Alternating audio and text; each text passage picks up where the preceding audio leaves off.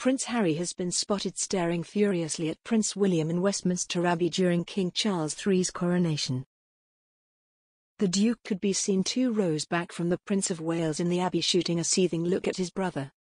William sat next to his 2 children and his wife Kate in the front row, which was reserved for working royals only.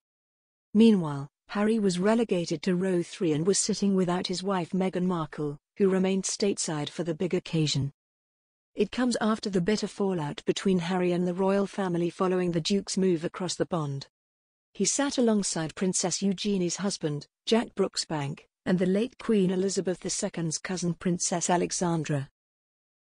The Sussexes stepped back from their royal duties and have since unleashed a series of bombshell claims, including in a televised interview with Oprah Winfrey in 2021 and lately in Harry's tell-all memoir Spare. Harry spilled intimate details about his family and his relationship with them in the damning book.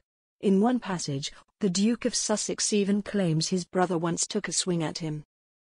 The Duke also left Buckingham Palace in the dark for weeks over whether he would even make it into the Abbey today.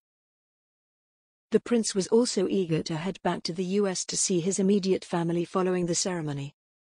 In fact, the 38-year-old Duke reportedly rushed back to California to make it home in time for Prince Archie's birthday celebrations.